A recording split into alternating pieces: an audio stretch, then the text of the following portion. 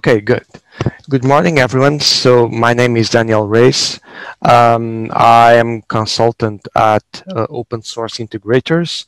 I'm of the European Office for Open Source Integrators. That is a US-based Odoo integrator. And I'm also a long-time contributor for the community. I've been here since the beginning. And in the last few years, I've also contributed as a board member for the association. And my topic for today is how to contribute to the OCA. So this is my agenda. I could go straight to slide number 4, which is what, meaning how can you actually contribute. I try to make things a little bit interesting and give you a bit some more context and discuss a bit who you are, why we are here, why does this is important, why we should contribute, and then focus on what exactly each of us can do to contribute to the community. So the first thing to note here is that we're really a community. We're not a company. So we're not buying and selling services from each other's. What the community does, you give and take without expecting anything in return. So when you give something, it's for the benefit of the company. It's not a transaction. You don't expect some immediate reward for what you're giving. And when you take from the company, from the community, this is the same thing. So you can take it for free.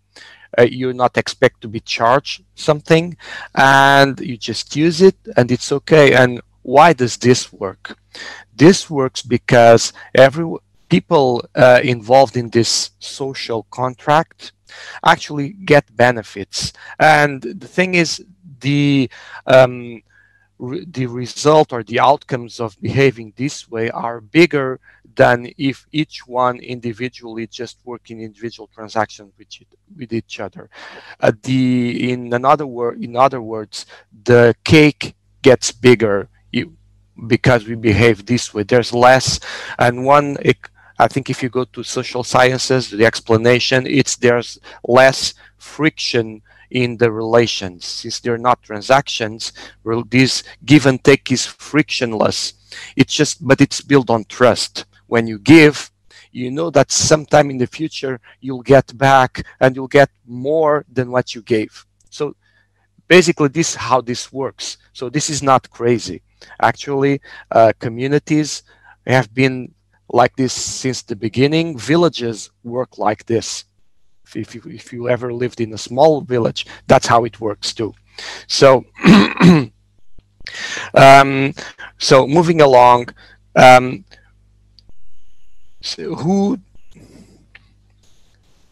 okay, let me click here. So who are the people involved? So we have different roles, different skills available in the community, different kinds of people interested in the community. So for all these people to be full members of the community, we should be able to address all of them, meaning that all of these different roles and skills should be able to get something from the community, and at the same time they must have opportunities to contribute back to the community. And that takes us to the what each of these can contribute with. So who are the people interested in the community or active in the community? So I separated this in two columns. One I called stakeholders. Who are the stakeholders? Who is interested in that, has interest in this, in the success of the community? Customers, of course. So the end customers, so these are, for me as an integrator, these are my customers, but it's also final customers that participate directly in the community. So we have both cases, but the meaning, even directly or indirectly, in my case, my customers benefit indirectly. don't participate directly in the community, they do it through me. Or if you are someone who is implementing and is active in your own implementation and participate, then you are participating actively in the community. So customers, arguably, this is the end of the value chain. This is where the actual value is given, right? So at the customer level. So these are the main ones taking benefit from what's done in this community. Next, you have the consultants. These are the professionals like me, the integrators, that use the community work to deliver value to their customers, and they get some benefit from that.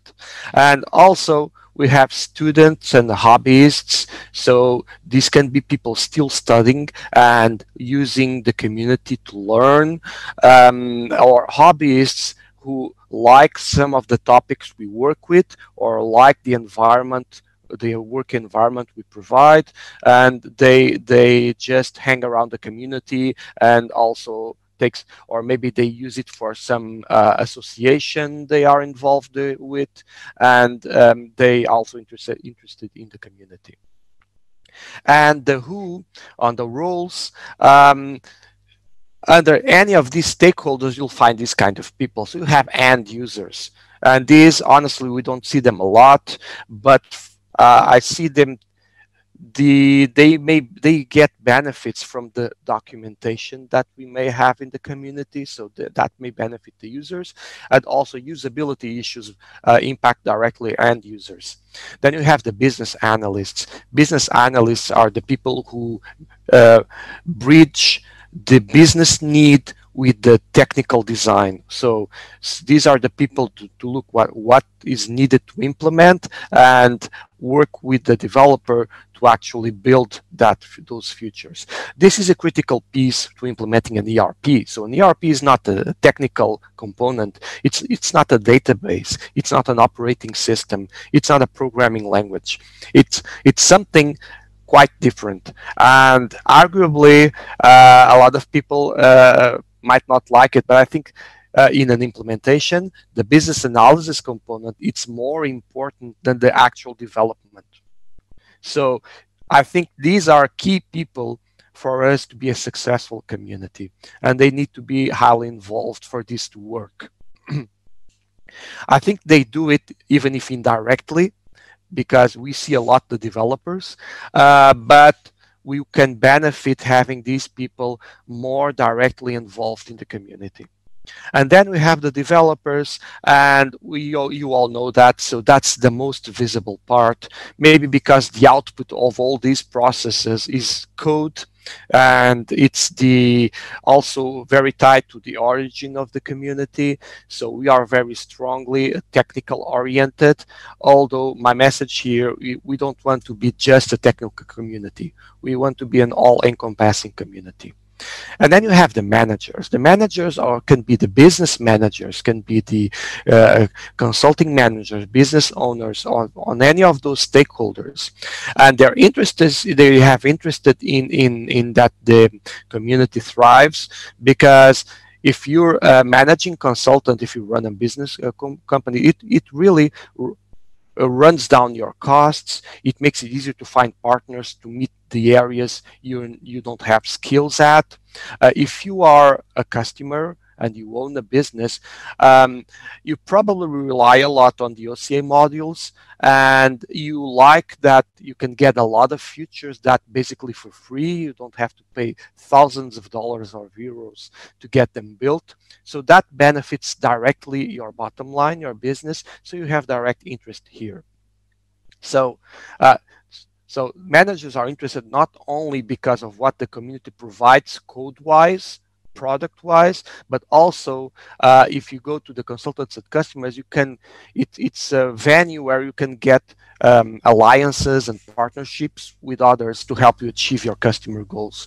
Because we're not, a lot of these consultant companies, these are not huge multinational companies. They are small companies with a few dozens or even less employees, but together we can actually perform globally and scale, because we can work together with each other and complement each other's skills. So And when do you, in your work process, when do you need to be involved in the community? So there are several things you can try and you may be doing. So you can be learning like hobbyists and students, or evaluating like customers can be evaluating the product, and the community helps you because there are some already features out of the box that may reduce your gaps and make it easier for you to select Odoo instead of other ERP. um, yeah, at some point you are designing solutions, so you are deciding how do you solve those business needs, and the community can rescue you here because you can see some futures there, or you can even just ask around, collaborate with other people and ask other people opinion. Has anyone else faced this same problem? What did you do? How did you solve it? So this is valuable. And then at the implementation, we go again to the developers building the code, so nothing new there. At the support phase, because if you, instead of having a private custom module, make it a more generic, a little more generic, and publish it as an OCA module, odds are that it's also adopted by other people with the same business need, and they help you maintain it. And they'll probably do bug fixing for you for free and migrate to the next versions for you for free. And you'll probably be much more comfortable using it because you know if it other people are using it successful in production too, maybe this is a solid, mature module and it's well built. When you do it privately, you'll be unsure if you made the right choices, if it's technically a sound implementation. So on the support stage, I think the benefit of working in the community is huge. And at some point, you'll need to migrate. Again, that's the same benefit I mentioned for the support. When you are migrating the systems, it's very good for you when you go to the community and find out that 60% or 80% of the modules you use, they are already migrated. So instead of having 100% of the effort, you have a fraction of that. Um, so that brings us to the bottom line. So what can you do for the community? My starting point here is that this is not only about contributing code. So that's the last topic I have there. Implement. You can help implementing things. And this is through GitHub pull requests. So that's the most visible part of the community, but that's not enough. And we shouldn't be happy stopping there. We need all the other things and we need strong contributions on all the other things. So how can you do it? I have here pointers of how you can do and what you can do. Of course, some of these areas may not be mature and we may need to improve our processes and our tools for this. So, but this the community is also a work in progress, but it's a work in progress between everyone. The tools we have now were not built by the board members or by one or two. They were built by a lot of people. For sure, a lot of people who passed through the board were key on some of the current tools we have in the OCA, but it's not about individuals, it's a community, and we these tools are there for because of the contributions that people made, and they got out of their daily jobs, and they sacrificed several hours from their family time to help build these things. And uh, it's not finished. There's more things to do. Now, going to the what you can do. So on the documentation side, we are lacking a lot. Today, the main documentation point for modules is the README files. They have actually a nice structure. Um, I can try here to show you. Okay, so here is an example. If I can bring this up here. So this is an example for this field service module. We actually have a good structure where we separate clearly the module description from the installation instructions, configuration, and the usage. The thing is, most of the time, this is written by the developer who creates the module. And honestly, developers are not very good at documenting their own work. So this is true. I speak for myself. At least when they're in programming mode. They don't have the higher view to make a good explanation. So we need business analysts or users or people to help with this. This can be something that's improved after the model is merged. So there's always time to do this. And another way to improve with the README files is when you are designing the module, do your design documents in a way that it's easy for the developer to reuse pieces of text from the design document and just copy paste it into the README fragments of the module. If you do that, there's no extra work. You just organize your design document a little bit better, and it will help your developer implementing it does not have to think about what he's going to write in the README, and he'll thank you for that. You just need to copy paste those pieces of text, and you'll have a decent README documentation.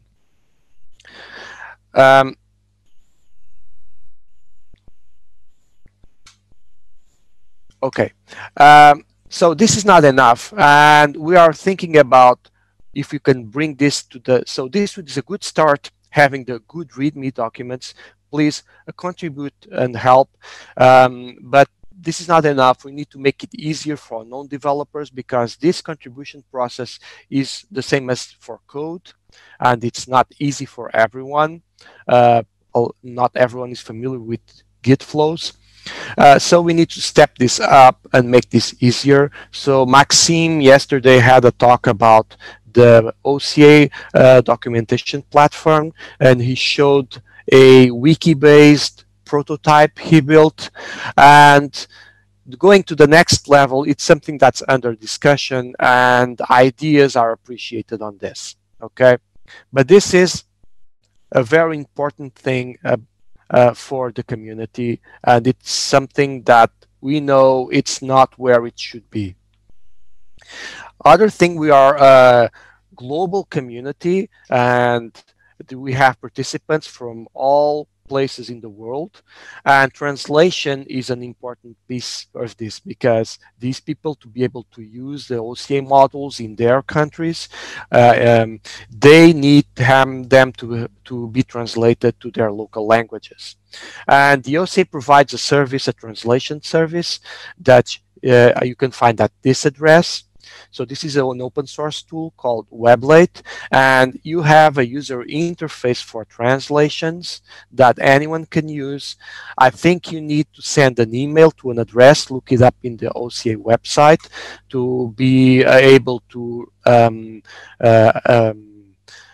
write or accept translated texts. And this is this is the website translations. So this is the Weblate, and see here I'm translating to Portuguese. That's my native language.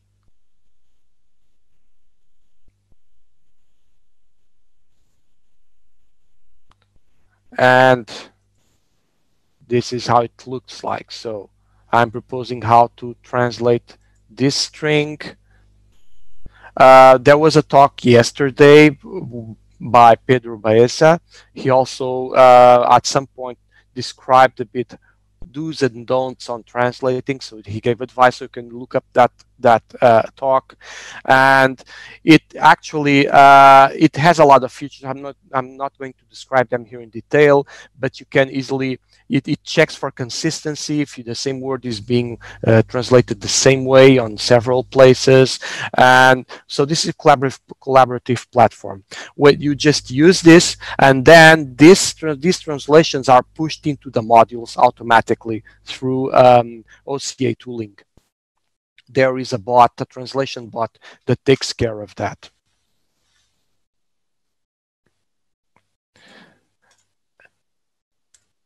And on the migration front, developers can help do technical migration for modules. So this is different from contributing new modules. And there's also the open upgrade. It's a bit harder to contribute there because it's a bit specific, writing the upgrading scripts. Still, this is a great tool and provides a lot of benefit to everyone. Since it's a bit technical, the OCA board has been doing an effort of funding every year, and it's funding the migration for the core components, even if it's not 100%, at least the core components like inventory and accounting, sales. We are funding the migration for those components. The goal here is that we migrate our own Odoo instance, and in the process, we fund the scripts that then are available for the whole community. So we've been doing this successfully through the last years. Now we rely on having the funding available in order to continue this. So that will take us to the next slide that's called Keeping the Lights On. And I'll talk about that in a moment. So for support tasks, how can you help? So you can, finding bugs is helpful. Opening GitHub issues with a good description on how to reproduce those bugs is helpful. Triaging bugs and discussing on bugs, even if you're not a developer, trying to reproduce the errors reported there and discussing with the person posting the issue is helpful. For developers, writing fixes and proposing GitHub pull requests for them is helpful. Forward porting, so a fix that was done for version 11, it may be still there for version 12 and 13. Forward porting or even backward porting these bug fixes, that's also helpful. Writing tests or performing tests to these bugs, or writing tests that reproduce the bug and then confirm that there are no the bug doesn't come up again in the future. That's I'm missing the name right now. Okay, then never mind. That's helpful. And doing the reviews and validating the pull requests and confirming that the bug is fixed, this is also helpful. So there are plenty of opportunities here for very different roles and skills. And then at the design side, this is also something that you should do at the community side. So if you are trying to close a gap for a customer, and the customer can be yourself, of course. If you're trying to close a gap, so the Odoo does not provide a feature that you identified you need, you can work on the design with the community. So there's been more than once where I propose, so there's two ways for this. You can just make open questions on the mailing list, and the contributors mailing list is probably a great place. Has anyone else found this issue? I don't believe I'm the only one who found this issue. I did my homework. I searched about it. I didn't find a solution. I recently had this case. So I had a requirement that the PO number in an invoice should be required for certain customers.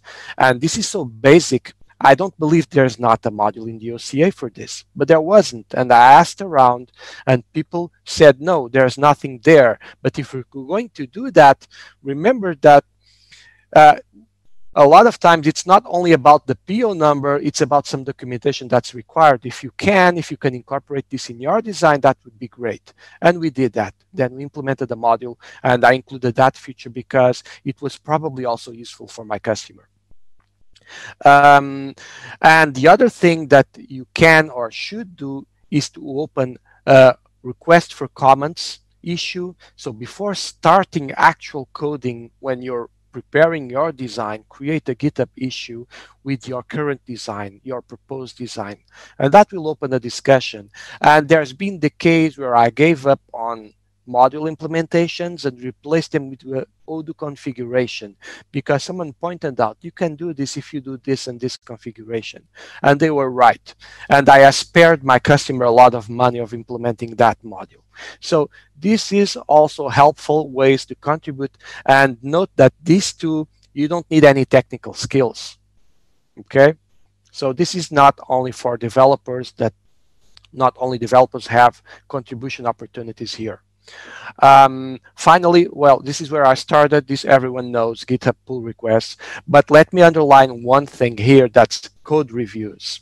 So right now we have more pull requests than code reviews. Actually, for each pull request, we ideally should have 2 code reviews. This depends a bit on the module maturity, etc. But bottom line, we need more code reviews than pull requests. So for this to work, the rule of thumb is for each pull request you ask, make sure you do 2 reviews to someone else. And the second thing is code reviews. These are not really, actually, this is not only code reviews that we need. So we need reviews for pull requests, and these don't have to be technical code reviews. These can be actual tests. So you, as a user, you can use runbot. There's a link for the OCA runbot in the pull request. And you just click, you log in, and you read the usage section of the module, try it out in runbot, and see if it works as expected. And that's a review, and you can approve the pull request.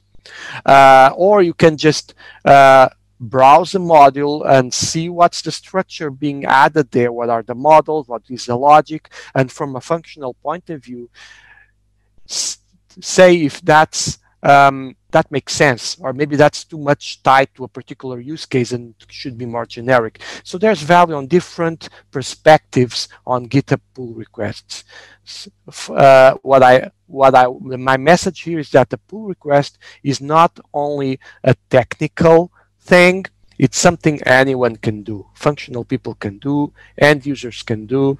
So if you look at this, there's a lot more here that can be done by non-technical people than by technical people. So this is my message. These are some broad pointers. If you go into the OCA website, you'll find more details on this. If you have trouble with the OCA website and the information is not clear enough, please reach out to us or write to the contributors mailing list and point that out. We'll make an effort to improve that information for you. Okay. So finally, keeping the lights on. This community can only run, we need funding to have this community running. And also, as important as funding, we need participation. So it's not only about the modules we provide and the pull requests and all those tasks I mentioned before. We need people to be members, to have a voice and be representative and have a weight when we discuss with Odoo SA on their roadmap and on their policies. We need sponsors. Sponsors help us support the costs for the servers and paying for this kind of events and funding for open upgrade. We also launch GitHub sponsors that individuals can add with $5 per month, which is a very small fee. You can help funding the open upgrade and the OCA toolset, and you'll get a nice button there so other people know you sponsored. And if you do that, it's easier for me to do a pull review for you than if you don't have that. And more than that, please participate. So we have a delegate assembly. These people can and should candidate for board. We need renewal of board members. So please participate or just give your opinion and suggest improvements and help on the organization of the OCA as a whole. And so this is my presentation. I'm open for questions if we have time. I'm not sure. Thank you, Daniel. So does anyone have any questions?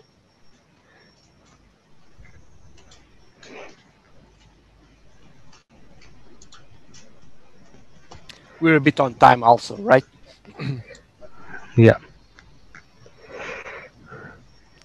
Okay. So if anyone has any more questions, you can ask on the Discord support. Yes. Yes. Mention me on Discord, and I'll be happy to answer your questions. I'll be around Discord through the day. Thank you so much. Thank you, Daniel.